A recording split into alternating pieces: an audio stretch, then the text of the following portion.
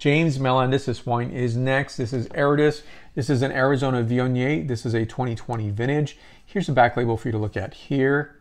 A superbly low ABV of 13.2%, and I've reviewed quite a number of Aridus wines, and so it's exciting to get wines from Arizona. I think this is a handsome polished wine. I think it's absolutely quite delicious, and also 14 months in sandstone jar. That's something I don't usually run into in terms of aging.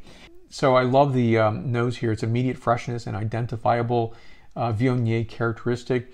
Notes of Granny Smith apple, crushed seashells, hint of spice, and floral notation. Next is the palate characteristic. What I'm loving about the wine is it's not an over-the-top Viognier.